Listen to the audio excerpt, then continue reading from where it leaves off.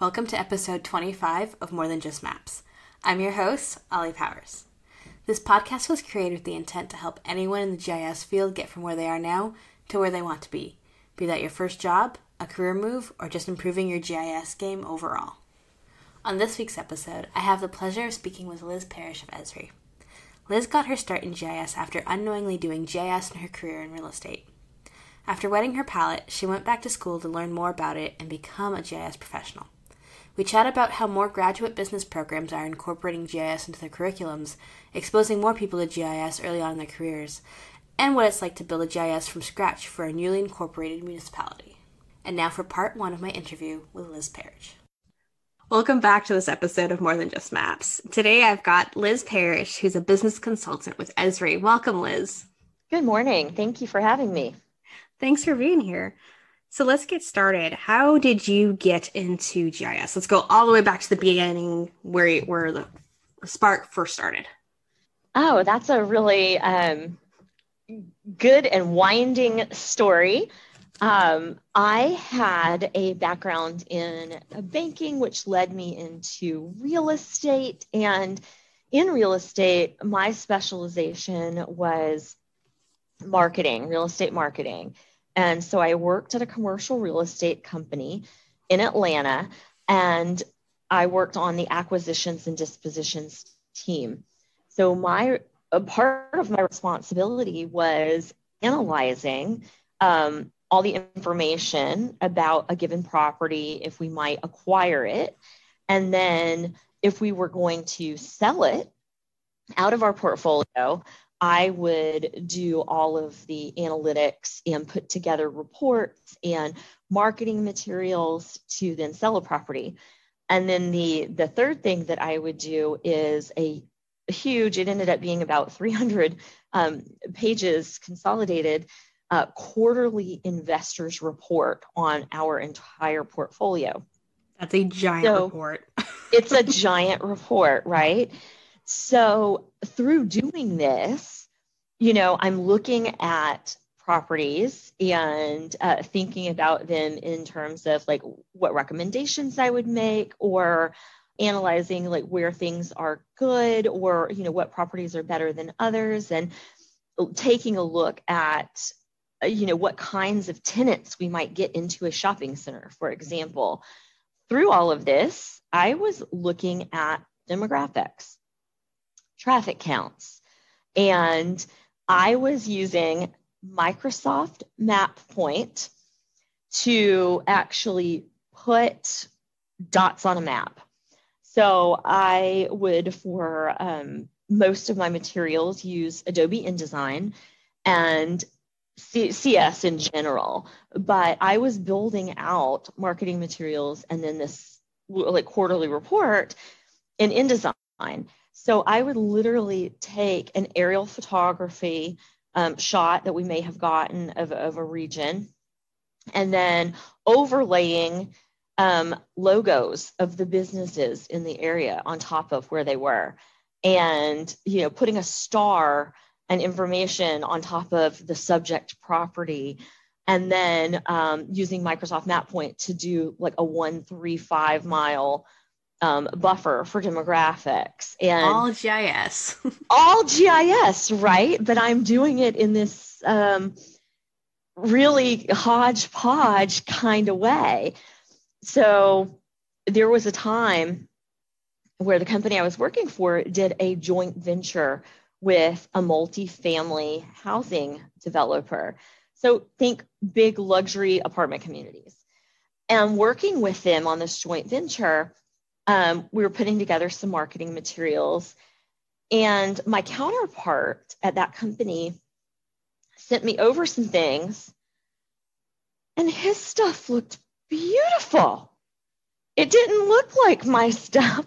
And I asked him, I said, how did you do this? This is fabulous. And he said, oh, well, it's GIS. I said, what's that? And so he told me that he had a program and that you could even take a class on it. And I was blown away.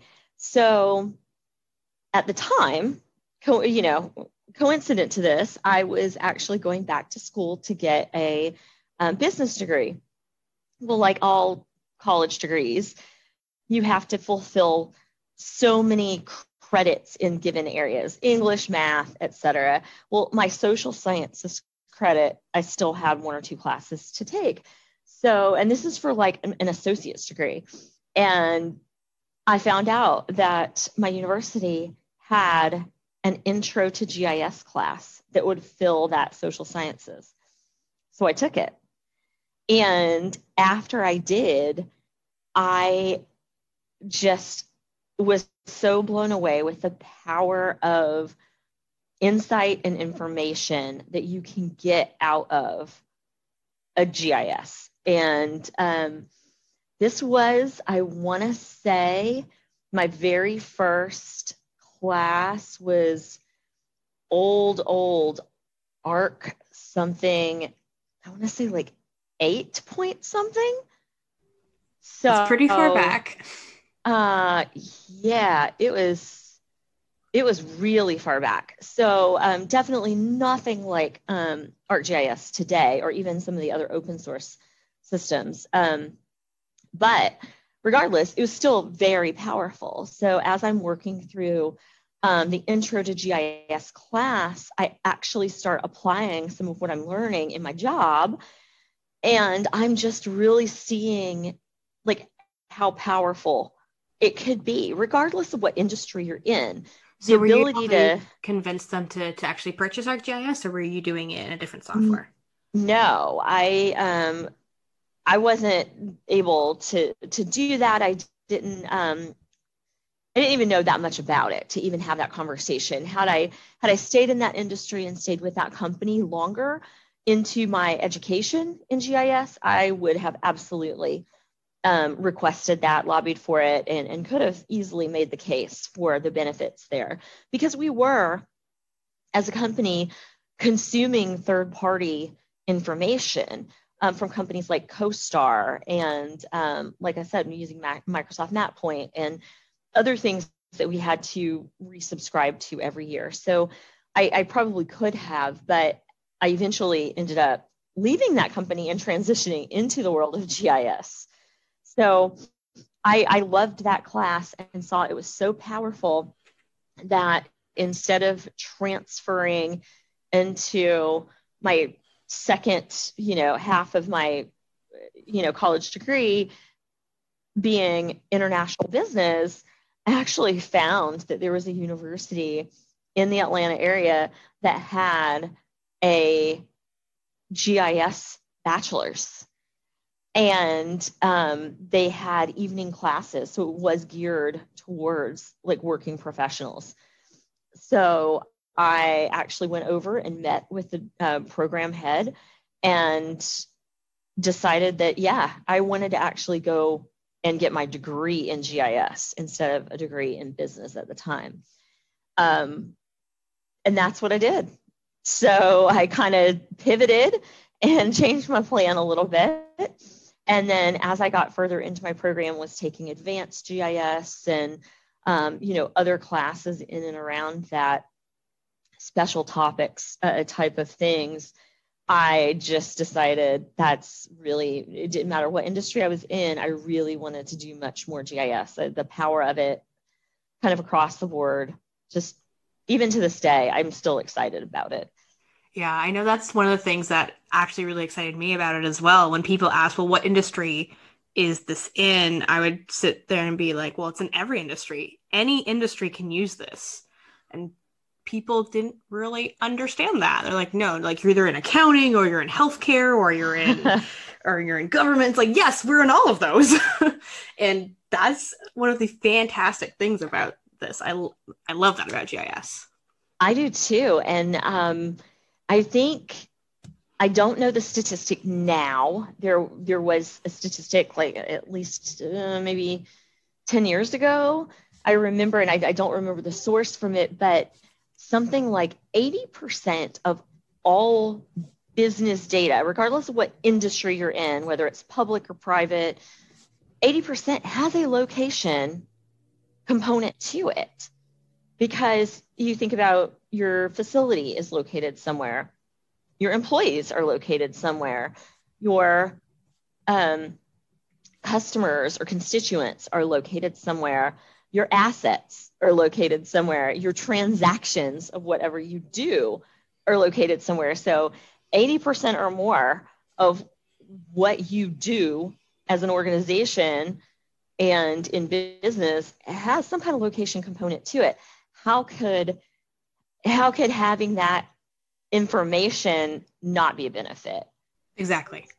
So as I was finishing my degree, one of the things that I thought was really powerful and meaningful for the program that I was in, which by the way was Kennesaw State University. And they had a GIS degree, and you could choose three focus areas, one of the three focus areas. So you could choose environmental science. You could choose, oh my gosh, what is it called? It's the land planning, urban planning concentration, or a business concentration, which for a while I think had gone away. And I think I heard recently it may be back. But because I was such a business-centric person, that's what I chose, because I really could see this in a commercial industry. And there are a lot of universities out there that GIS is usually part of either the urban planning or a real estate or an environmental science program. And it's not always a standalone degree where you can then, get the other aspects as a secondary. So I actually took the business track, and I thought that was great, because then I took marketing classes and other business-centric classes, economics, finance, things of that nature. But the other really great thing about the program is it requires an internship to get your degree. So unlike a lot of other programs, and I don't mean GIS programs, just unlike other degrees in university where you might just do a project and, take an exam, the ones that actually require the hands-on to be able to say, yes, we're going to give you a degree. We think you are satisfactorily capable now of going out into the working world and, carrying the torch that you have this education and this credential from our university in this field. It means something, right? We can stand behind that, somebody hires you, you can actually, at least at an entry level, start and understand what you need to do, and you're teachable. So I really liked that aspect of it. I was going to say, yeah, as you stated earlier, a lot of schools they don't even have the business portion of it, which is surprising considering the applications for business for GIS are infinite. You can do anything with GIS and business, but I know when I was in school, we had human geography and then physical geography, and you could learn GIS within kind of those aspects, but there really wasn't this tie over to business, which I think we would get a lot more recognition if they did start doing that. But when in most schools, it's kind of buried in the geography department. It is. And what I'm seeing a big push for in the last number of years is a greater effort in business schools to actually incorporate GIS, even if it's just one class, and even if it may just be from a marketing perspective. I'm seeing a little more of movement that way. And then especially, so working with Esri and the headquarters being in Redlands, California, the University of Redlands, which is right next door, is a big partner. So the business school there uses a lot of GIS. They are big partners of it. And because of the familiarity with it and the power of it, there is a lot of then trickle down and dissemination of GIS, at least from an intro level, throughout a lot of different disciplines. So what I'm seeing more of is not as much at an undergrad level in the university systems, but I'm seeing more in grad schools, business grad schools, and then other certain types of degree programs. That's Where interesting. Is it more like I know for my undergraduate it was, and like what your experience was, you had the intros to GIS. So are Mhm. they doing more of that in the grad program, or are they just like jumping feet first or head first into here we're going to apply this to this situation? So I would say kind of think of that in a hybrid, because given the absolute transition in the industry over the last 15 years, we now have SaaS products, right? Like Mhm. ArcGIS Online, Business Analyst Online. So we're And in able, case people aren't familiar with SaaS, can you just yes, define that? yeah, software as a service. So it's where you pay a subscription fee and you log in through a browser to access the software. And then the things that are executed on the servers of the company that's hosting the software, instead of the old school way, which I mean is still valid, but where you buy software and you load it on your local C drive and then you do all the work on your local computer. And that is usually a much more heavy lift on the side of usability, like the ramp up to become proficient in the desktop side software. Because if you're going to install it one time, then it has to be like this complete program and suite that has a lot of advanced functionality. And you really have to become an expert at how to navigate that. And you may not use 50% or more of the tools that are available, but because you're installing it one time, it's all there. And then you might get an update a year or two later. But when it's software as a service, anytime updates happen, they happen. And the next time you log in, the update's there. And then you're not having to worry about, anything that you haven't stored locally crashing or being gone.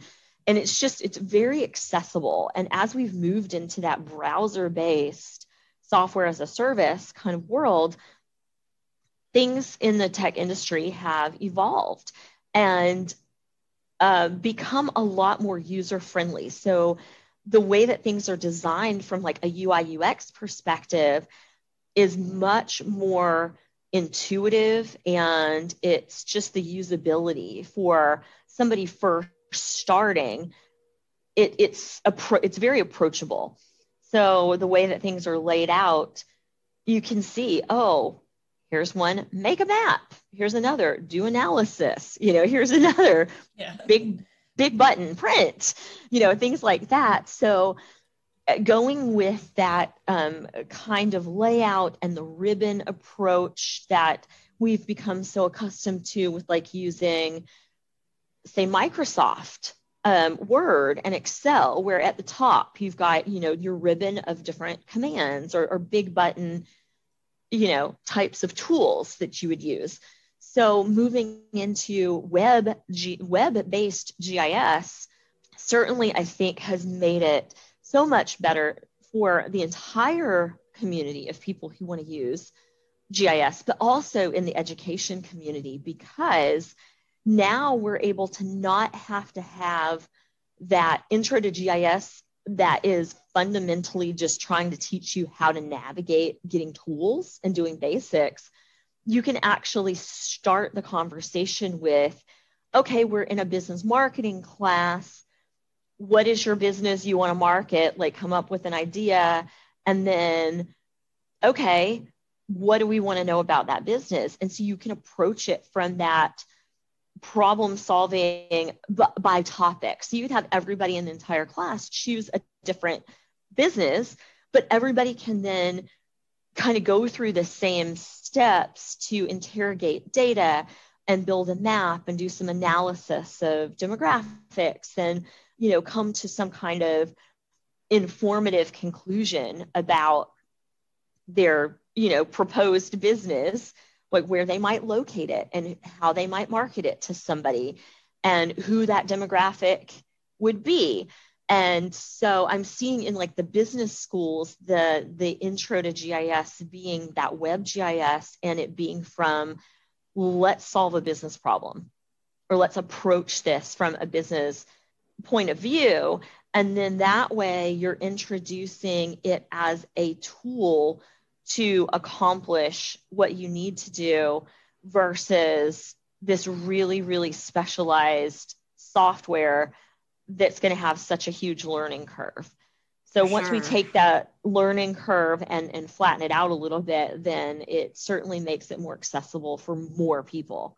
Yeah, I was actually going to make the joke of, oh yeah, there was an update. Now all my apps are broken, but you've just given like a whole slew of reasons why this is actually a good thing. So when your apps break, it sucks, but there's a lot more positives than negatives, I think, with the system. Yeah, and I would say if they are broken, obviously, you want to look at why. What is it when you say broken? Like, what is it that's broken? Is it that links are not there? Is it that a tool changed? You know, what maybe is the underlying cause? And then also looking at, well, yes, it might be broken, but is it a lot of new functionality that will make it even better when you reset it and republish it? Right. We're going to backtrack a little bit. So you had gone on, you'd started your associate's degree, realized you wanted to go into GIS. So you started your GIS bachelor's degree while working full-time, I'm assuming. Yes. And I'm going to take it you've graduated. And then where did you go from there? Well, from there, I was graduating. So to set the stage, I was graduating as an adult learner in 2009. And anybody who was around in 2009 knows that was a horrible the worst time year to graduate. Well, and the worst time to be in the real estate industry, which is what I was in. Yep. So I actually had left the larger real estate company to go work for a startup while I was doing my GIS degree, and was using some of my GIS knowledge in helping marketing and property management and whatnot for that startup. And then because we were small, I mean, we were hit hard, and the company suffered just like people suffered. I mean, that was horrible. And so we ended up having to close up shop. Well, that was happening right as I was finishing up and doing my internship. But like you say, it was hard. It was hard to find a job. It's hard to find anything.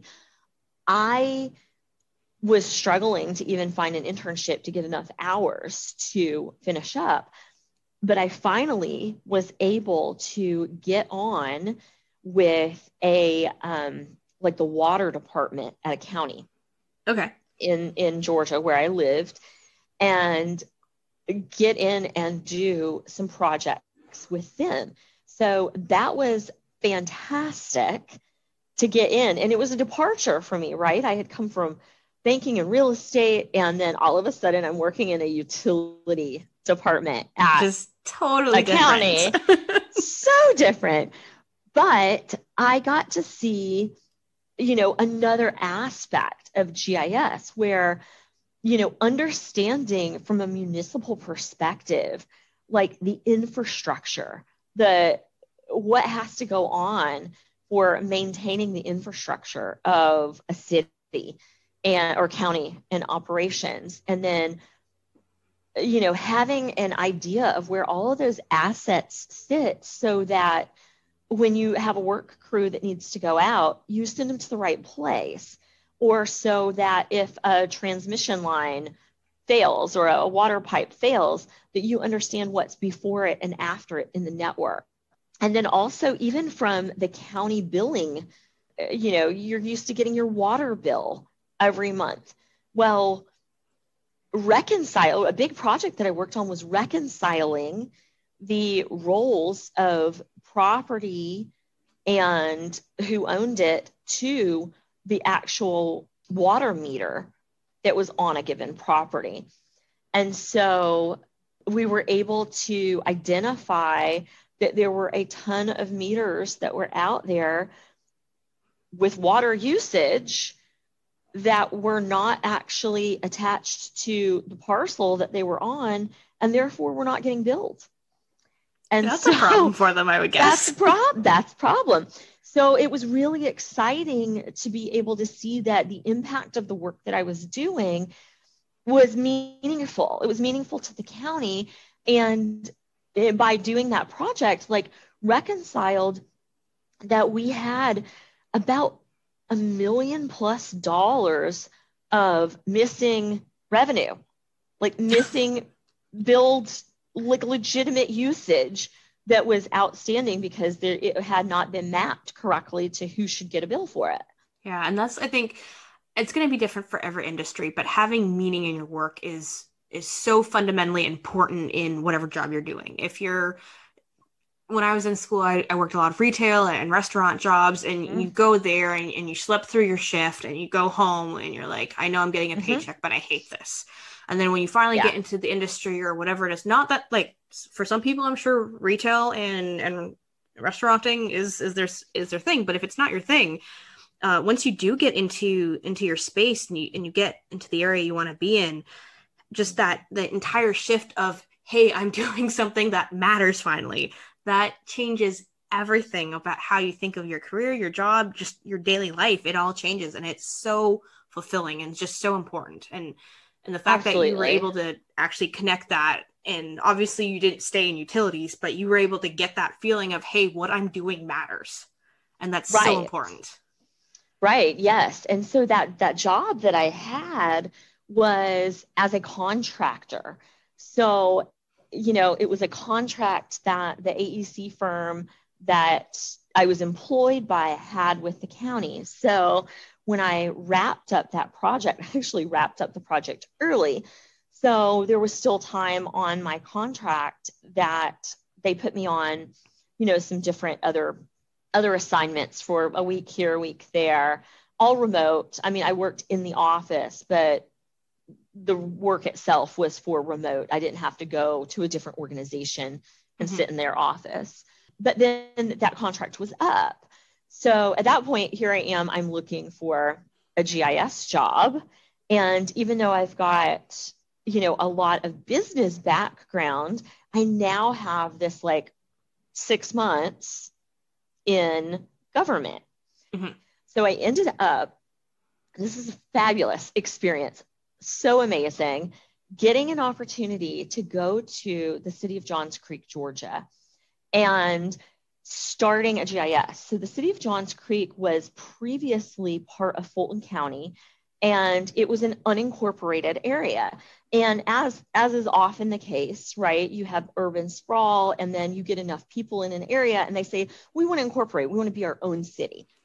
Well, there's a big process to that, right? You have to not only the legal part, but then you have to have a city government, you have to have, city planning, and you have to start up your police and fire or figure all of that out. Well, there are other things you have to figure out too, like permitting and, any kind of development and none of these things are small tasks. These are all monumental by themselves. And when you're doing them all at once, I can't even imagine the sheer amount of work that has to go into that. Yes. So the city of Johns Creek had been incorporated just for a few years. And because of the monumental aspect of that startup, they would do a public-private partnership, which is where you, in order to streamline, you don't have everything be city-owned operations or city-owned employees. So you actually do contract out some to private contractors or, partners. And that's what they were doing. And it does make it very efficient in many ways. And then they had, through this, though, done their GIS only part-time and through a partner company. But they realized that, it had been a couple of years. they did not actually have a centralized system. And they were growing as a city, and the operations were coming up to speed. And there was that need to transition everything to where it was city-owned servers and a system of record that they had control over, instead of contracting out, hey, can you make me this map or that map? And they realized that there was a lot more that they could get out of it, realize the benefit of GIS throughout all their different operations. So for sure, they hired two of us, Nick O'Day, who I believe is going to actually be one of our speakers in our speaker series for Texas URISA later in the fall, and then myself. So Nick was the GIS manager and handled the server side administration and really learned how to build apps. So he was self-taught developer on that at the time. And then I was the GIS analyst. So I was the one looking at all of the analytics and producing a lot of the product and data building. So it was really interesting. And what this experience was going in to a place where GIS had been a tangential service, really. And it was kind of on demand. Somebody would say, hey, I need a map for this. Hey, I need a map for that. But that's really how they thought about it. They thought about it as it's just a map for an event, a map to show something, a map of a road, but they weren't using it for informing decisions, and they weren't using it to engage the population of either internal or external stakeholders. So they also didn't own and have authoritative data sets. There were numerous different data sets because they didn't, prior to that, they didn't have their own servers. Yeah. So whoever was doing the work, there was a data set on somebody's computer somewhere, and a map on somebody's computer. Yeah, that's not uncommon for a lot of cities still today. There's still a lot of cities where it's like, this person has this shapefile, like not even geodatabase, shapefile, and this person has this shapefile, and this person has this shapefile, and none of them are in the same department. Right, exactly. So for us, it was the ability to come in, and it was early enough that we were able to really assess and inform how we wanted to build it out. And that's not to say that, you don't make changes later on, you learn from things and you shift, but we were able to come in and really take a look at planning and identifying what authoritative data sets did we need, what kind of nomenclature did we want to have, so that we could not only make it easy for other people to use, but easy for us to maintain and access. Like if we needed to know, oh, well, what's the street network? Well, guess what? It better be named street network, yeah, right? Things like that. Because I know. I remember looking when I was in school still and just downloading random data sets from government agencies, and some of them would have these just crazy systems that there'd be a lot of data involved, but the nomenclature was just all coded, and you needed a data dictionary to figure out, hey, I've got a field here with numbers in it. I have no idea what this field means because it's field FCC.531.AZ5.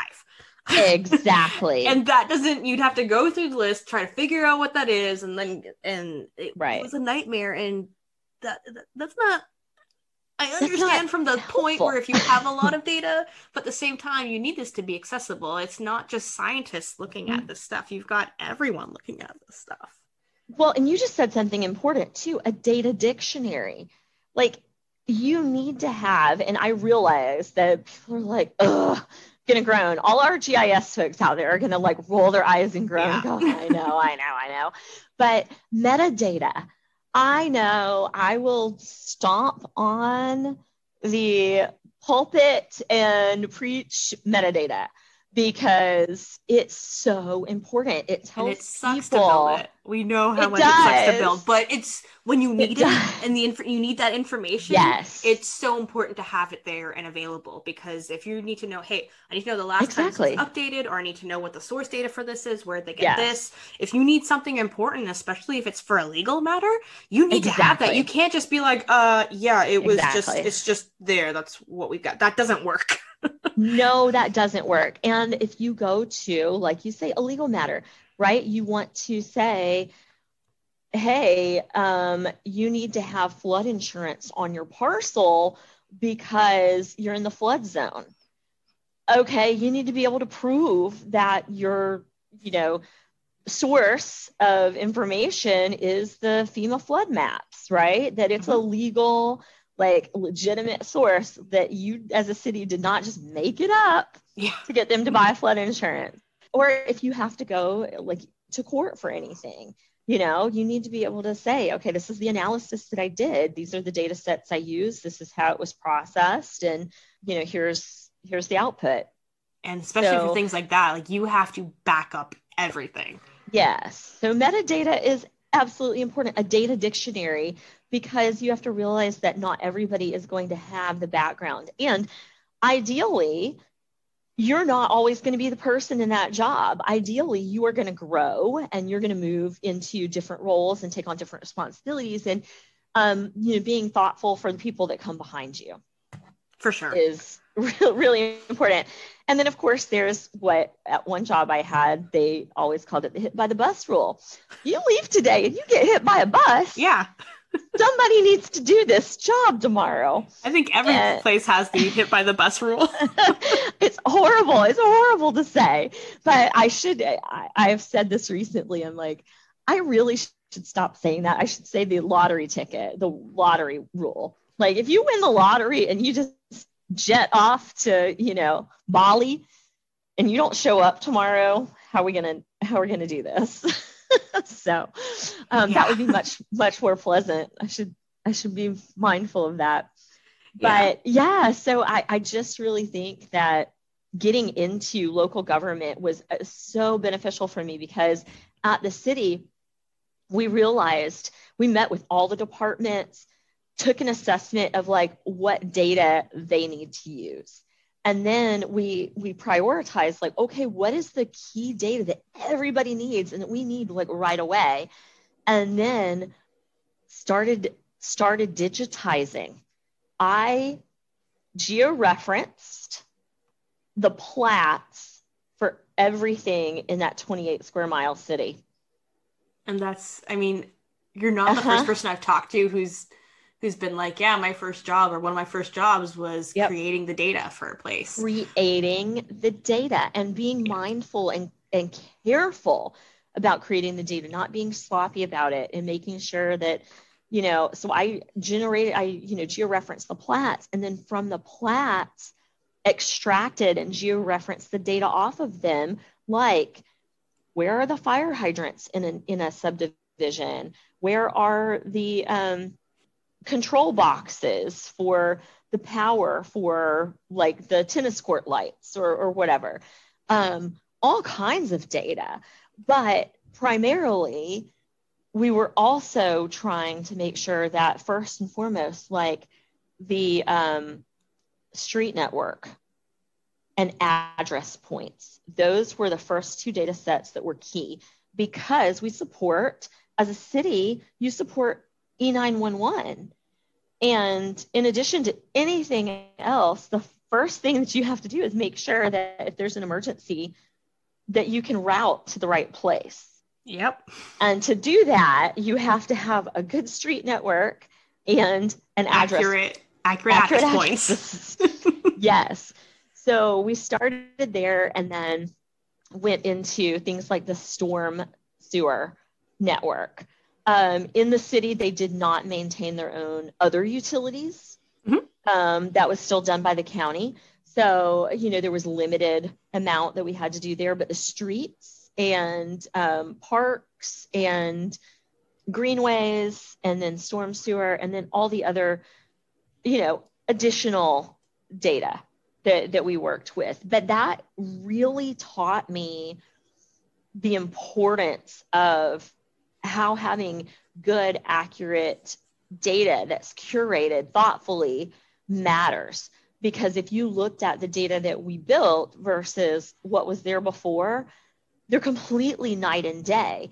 And it also, gave me a lot of insight into when I look for data now and use data, after that in other roles that I've had, really being able to evaluate what is the quality of the data source, and looking at both the metadata and then the actual quality of the data itself, the completeness of it as well, and say, does this seem to have all of the information that I'm going to need? So it looks like you learned a lot in that job at Johns Creek, and it seems to have given you a fantastic foundation on the basics of GIS and the importance of building your database from the ground up, and just the quality of the data and how important that is. So from Johns Creek, you learned a lot, but how did you get into Esri at this point?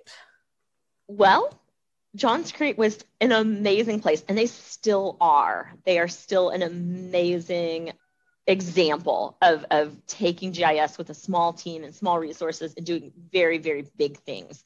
So proud to have come from that background.